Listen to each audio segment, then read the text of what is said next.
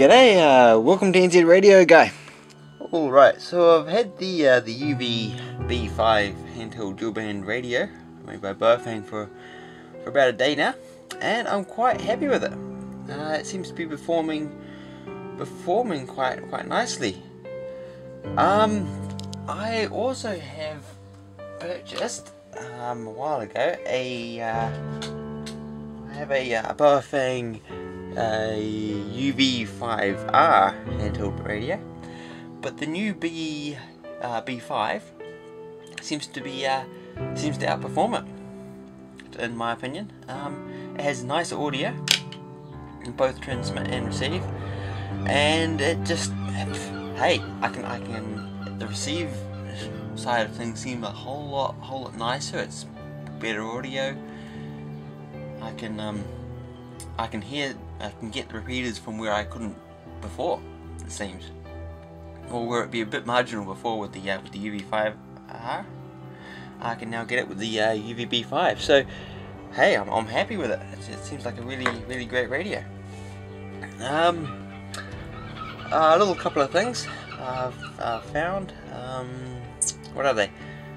Absolutely small, but in some lights, so in some light conditions, the RX LED appears. I think you can see some of the green circuitry inside circuit board, and now and again it has a slight green tinge to it, so it looks as though it's receiving.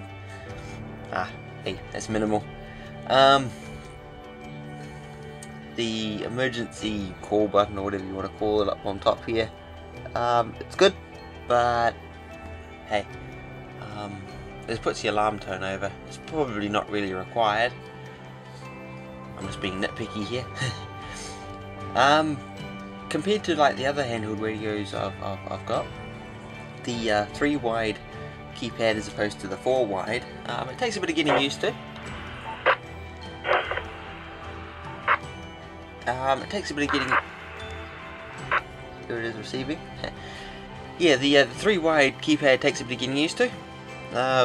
You have to go through the menu a lot more. There's not quite so many shortcuts, especially like for reducing power or reversing the repeater frequencies. Yeah, but apart from that, it's quite nice. I would recommend it. It's a nice little radio. It seems to put out a reasonable power. I haven't put it on a power meter yet, but it'll be interesting to see what it puts out. Anyway, quick look at the menu.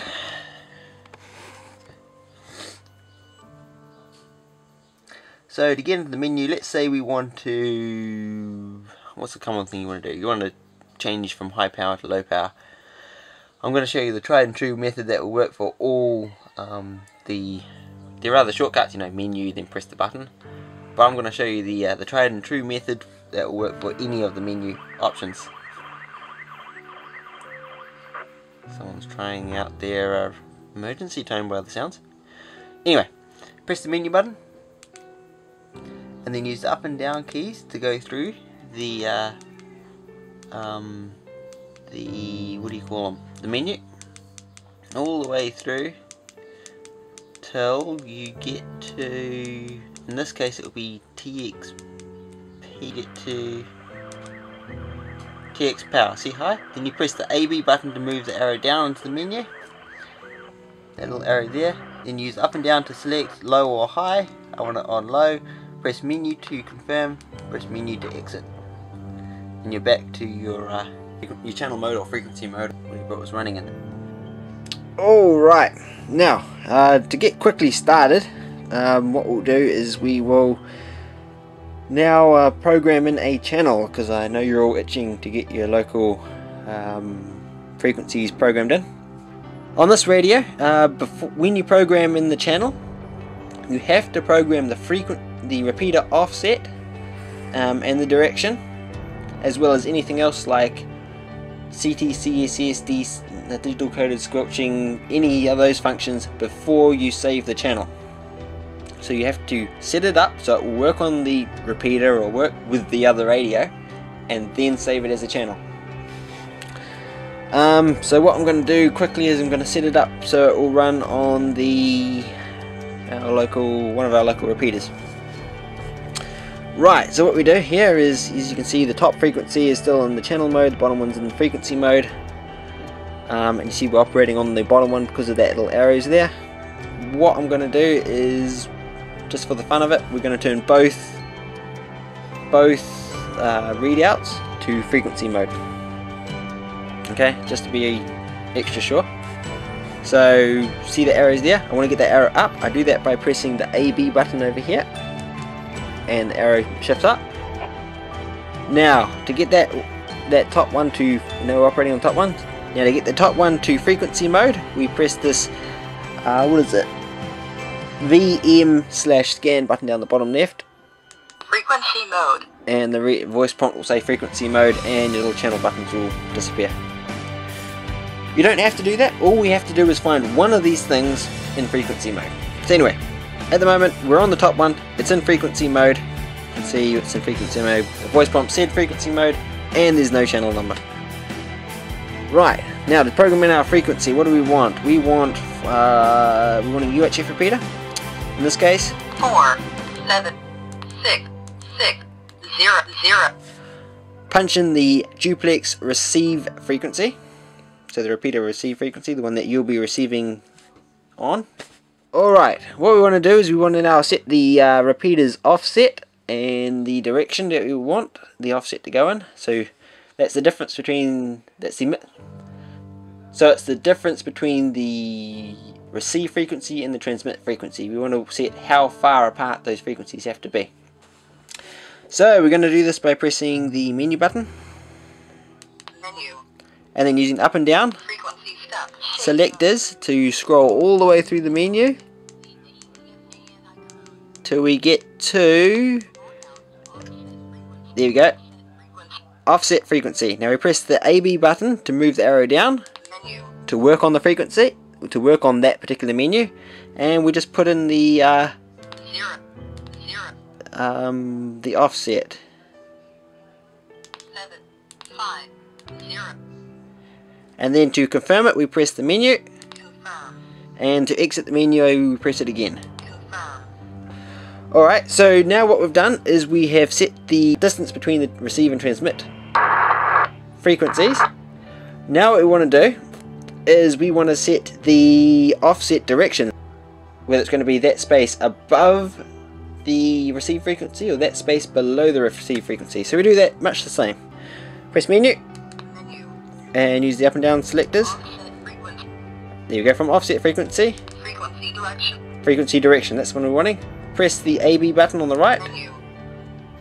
so that's the one here. To get the arrow down, use the up and down to change it from a plus to from a 0 to a minus or to a plus.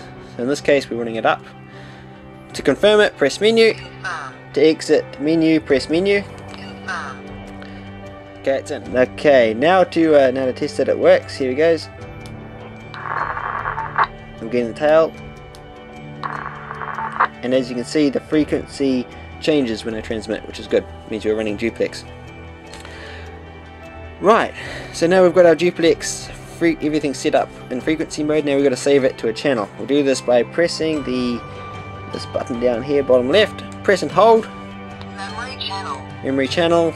We use up and down selectors to go and choose what channel we want. See the little channel on the right changing. Let's go channel 91. Now to confirm it, we press the AB button over here to the right. Confirm. Confirm, and it's in. Right, now let's go and change over to channel mode and see if it's in there. We change over to channel mode by pressing this bottom button down here, Channel mode. and we're in channel mode. Use the up and down 191.